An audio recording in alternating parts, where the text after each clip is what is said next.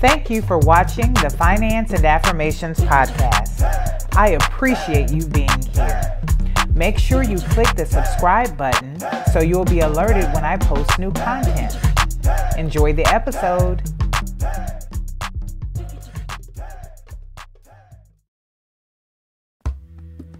Hello, Finance and Affirmations family. I wanted to take some time to make some reflections about 2023. I wanted to bring back to your mind a calming practice that I have used. It calls for us to breathe, get quiet, reflect, and reset. I've spoken about this calming practice on episodes 27, 29, 36, 53, 63, and 69. On episode 69, I started the year with that calming practice and some of the goals that I had for 2023. I listed my top affirmations of 2022 and the 3 things that I would be focused on this year. I want to share my accomplishments with you. A new website was created in January, and it continues to evolve as my business grows.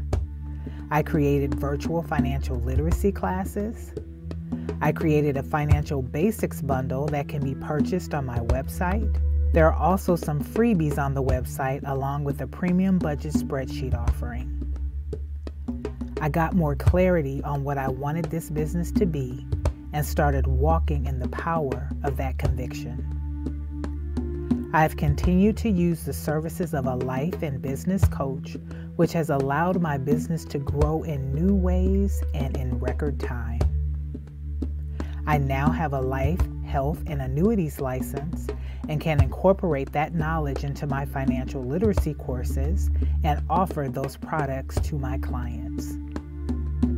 I have partnered with a few great organizations to offer financial literacy courses and curriculums in the community. I have created a solid framework that I teach from. I have a few things pending that I'm excited about. It has been a great business year.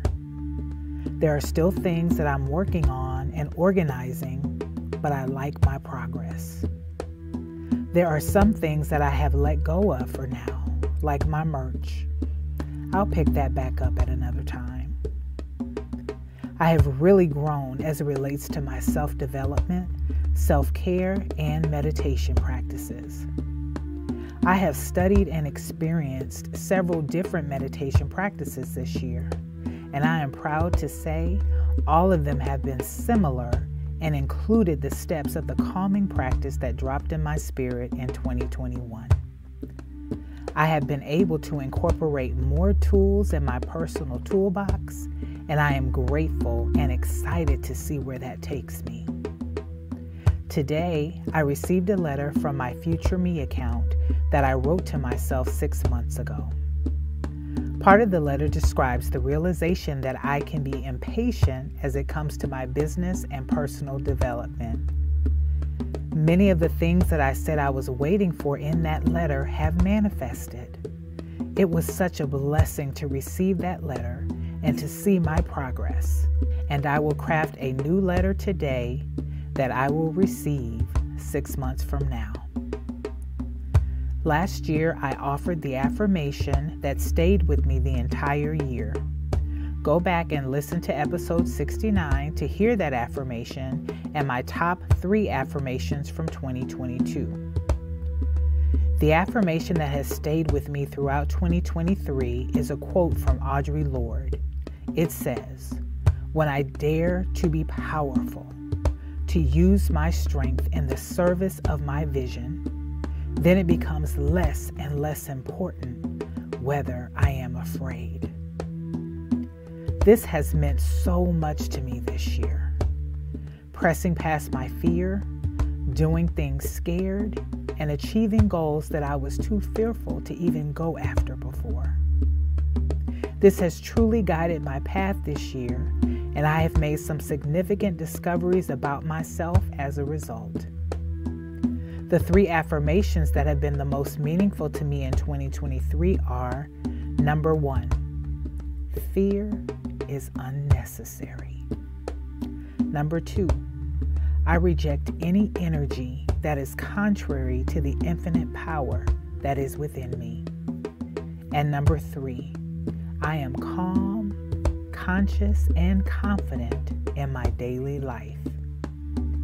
As I close down 2023, I am so grateful for the highs and the lows and all the experiences that have brought me closer to myself. I would love to hear your wins of 2023 and how you have handled the challenges. You can reach me at info@financeandaffirmations.com. If this podcast has helped or inspired you in any way, I would love to hear about that. Go to my website at www.financeandaffirmations.com and leave me a testimonial. As I close out 2023, I'm excited to see what 2024 has to offer. I hope you enjoyed watching the Finance and Affirmations podcast. If you haven't already done so, click the subscribe button. Until next time, blessings.